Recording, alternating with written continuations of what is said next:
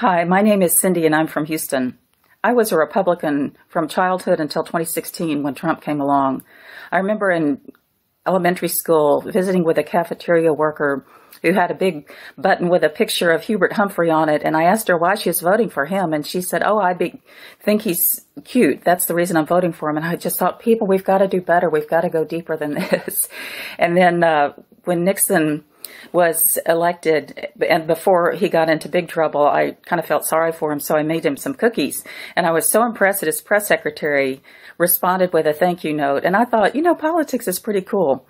But on a more serious note, I just thought recently, at least Nixon had the dignity to resign, and Trump is magnitudes worse than that. What a disloyal person and a creep. I still can't believe it. And then by the election of 2016, I knew Trump was a con man and a failed businessman. I mean, who goes broke running a casino, really? And you have all the Trump University things and all the other businesses, too. He had a strange affinity for Putin and probably relatedly was fixated on dividing our country.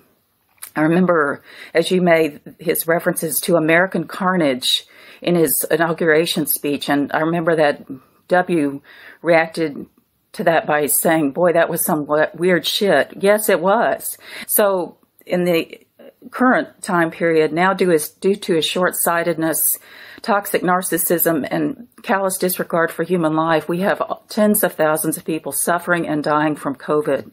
It's just another version of American carnage, and it's just horrific. In 2016, when I became an independent, Texas wasn't yet a swing state, and as it is now. I really despised Hillary's condescension and couldn't vote for her, and Trump was a lethal threat to our democracy, so as a matter of conscience, I voted Libertarian. This year I'm voting for Joe Biden because he's a decent person, he's empathetic, and he's patriotic. I hope you'll join me in voting for Joe.